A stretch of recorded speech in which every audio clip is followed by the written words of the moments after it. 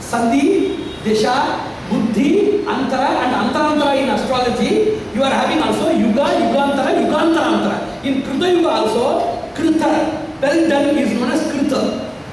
Treda means 3/4 done. Dwapara is half done. Kalushita is the Kali. That which is confused is known as Kali.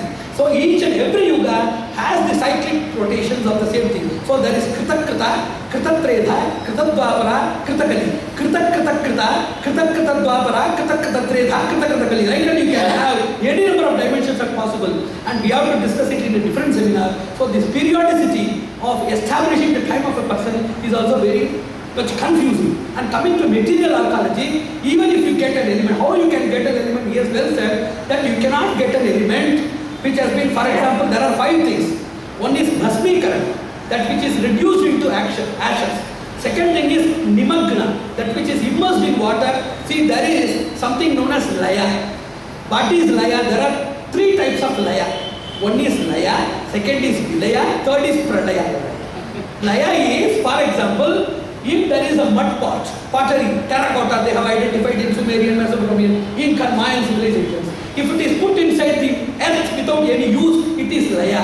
If it becomes the same earth itself, putting something into fire that becomes ash, then gets into mud and becomes earth. That which is dispersed inside the water, that becomes hydroatomic in nature and dispersed. That which is put inside the earth will become the earth itself. That which is put in the akasha, that will become submolecular or subatomic in nature and dispersed totally beyond your visibility. So something that is going out of your usage and sight is known as laya. Something that is going beyond its material nature, merging with the primordial element, Prakriti, is known as vilaya. The total work being absorbed by the belly of God is known as pradaya. So then there is a period of lakhs of years whereby these things would have been merged into the primordial basis and fundamental elements, where you can get, if somebody says that there is an archaeological evidence for the exact thing, that is known as robbery. That is known as blackguardism. That is known as absurdity, idiocy and foolishness. So Rama not having archaeological evidence itself is an evidence for Rama. If you get an element, what is the surety that the element is of that age? That is carbon dating. There is seasoning. There is date understanding. That is a tripular understanding, follicular understanding, fossil studies, innumerable scientific methods we have invented. Okay. Even if the age is there, what is the connectivity between those things? Somebody asked, there is some sort of missile invented at Dwaraka. Okay. That shows that there was a missile. What is the exact connectivity of the same thing with Krishna? You have to bring only literature for everything. How you can bring the element?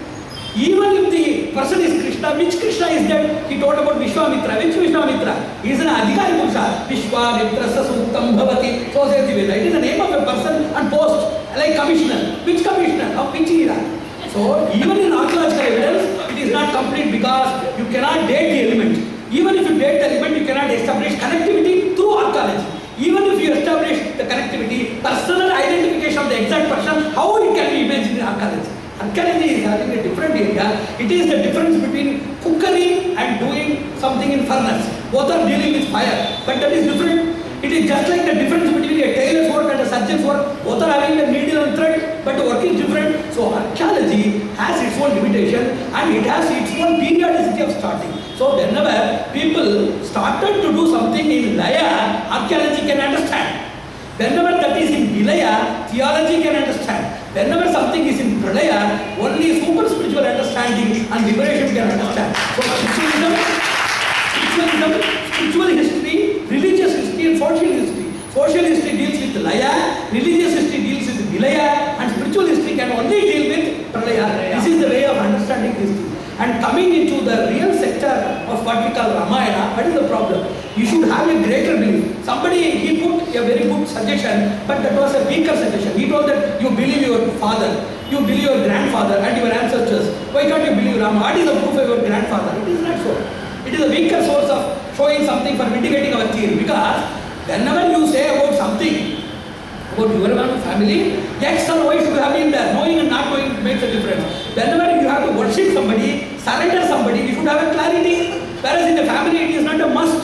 So whenever you are showing somebody as a greater element for a common society, for a wider approach, for a greater benefit at a mega and meta transformative level, you should have a proper tool of mitigation or establishment of clean in the society and merely showing our ancestral ignorance towards Rama's ignorance, it is not a suitable thing. We should have a greater belief and also a powerful tool for that. And saying that we believe ourselves, our mother says he is our father, we believe. Those things are a little different, and science has nullified because of DNA test. Now you can prove whether the mother says or not. So innumerable things are there. So just as he has rightly pointed out, most of the problems caused to Ramayana is made by people, those who have constructed temples worshipping Rama and written and reading Ramayana.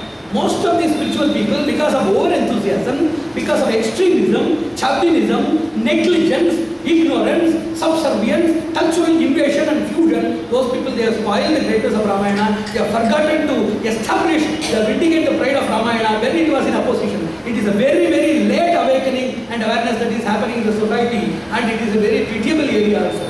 And coming into Puranas, if you accept Ramayana, you have to accept it. What is the type of accepting Ramayana? How we should accept Ramayana, I want to say and conclude this issue. Number one, there are few intricacies in Ramayana which are also some sort of imbalanceable elements that are hidden in all Puranas. Number one is, you are seeing innumerable structures in Ramayana which have elucidation. It was 1000 yojanas length, 200 yojanas height. There are innumerable descriptions for a yojana. In astronomy that is different, in Jyotisha that is different, astrology it is different, in Puranas it is different, 11.3, 11.2, 11.7, 13, 13.1, 13.8, 21, these are all the descriptions for yojanas in different places. So even if you accept as 10 miles, 1000 miles somebody's train was long. So innumerable descriptions are there. How to conclude them?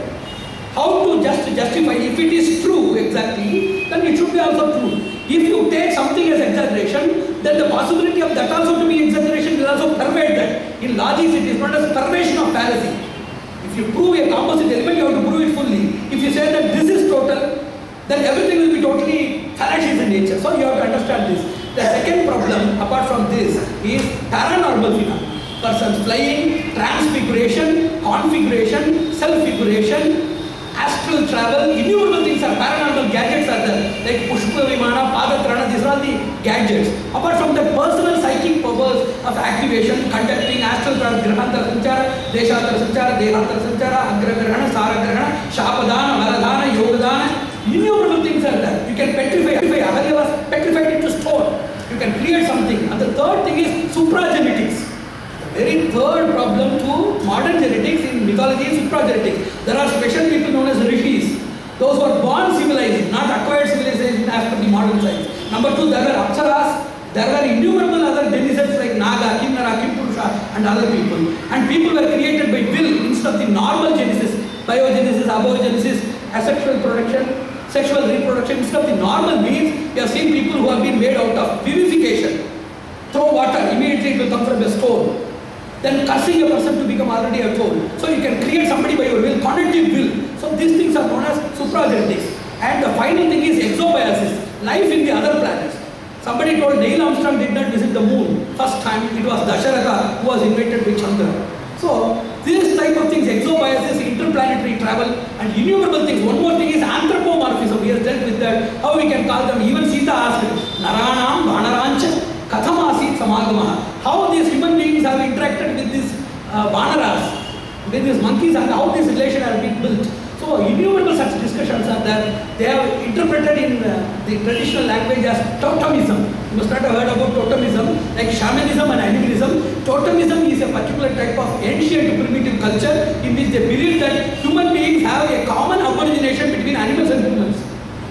A totem deer is known as Jambavan. A totem monkey, it is known as Hanuman or somebody else. A totem vulture is known as Jatayu. How a person can be anthropomorphic? It is possible, just as in planets, in lower planets, even the higher elements are there, they will be lower than even the lower elements of the higher planets. You should understand, you should hear it 3 times. We are in the lower planet, we are the higher elements. We will be lower than naturally. For example, a servant maid in America will earn more than a GM or a managing director of a company here. Naturally, I want to put the small example. Like that, it is anthropomorphism.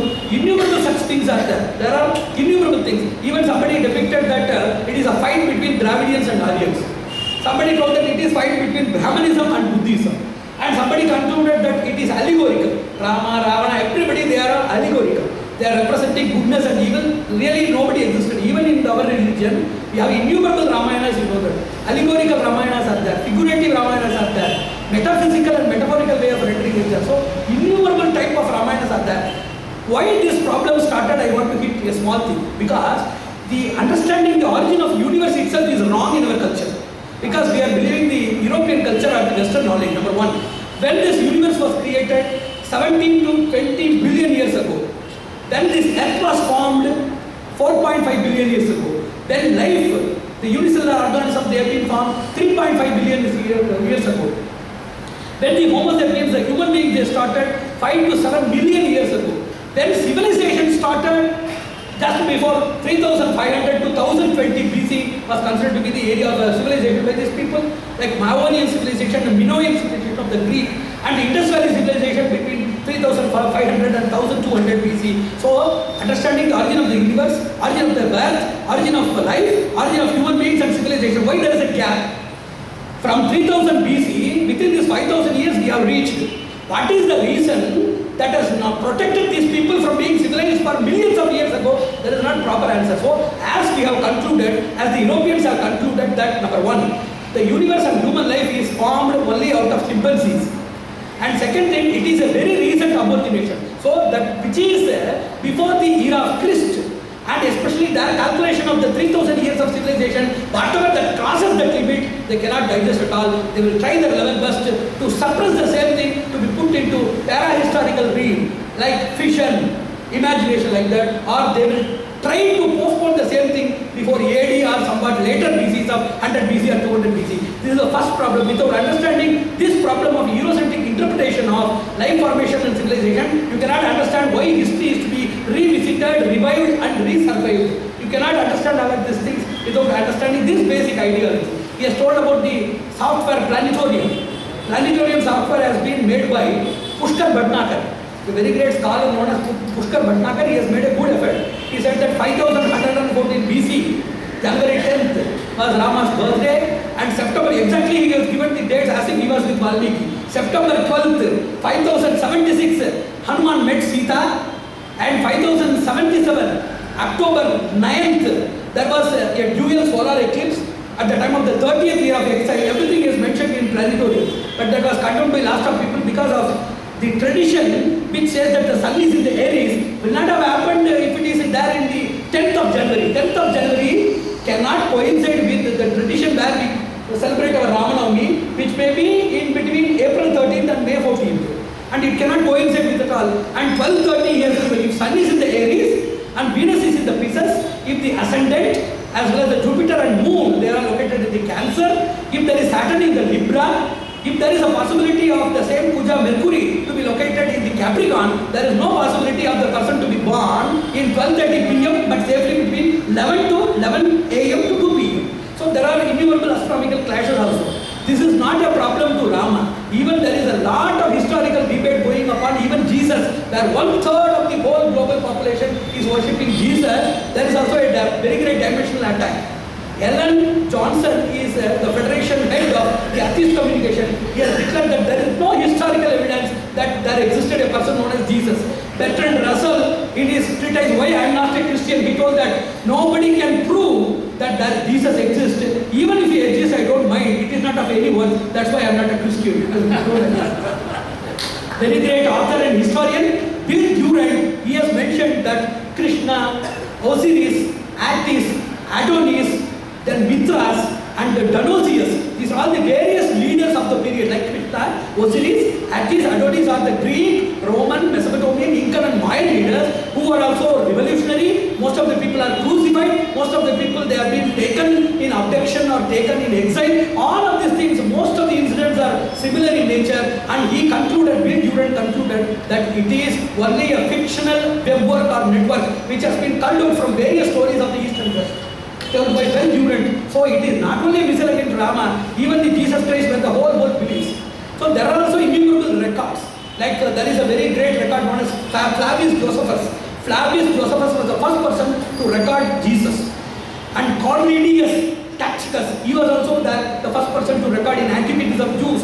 But everything was later founded as interpolations which have been introduced inside. I want to quote that the former director of the National Institute of Oceanography, Dr. S.R. Rao, he has clearly mentioned that Hampi, the present Hampi, is the Kishkinda. Apart from that, Pattapadu, Kosalapadu,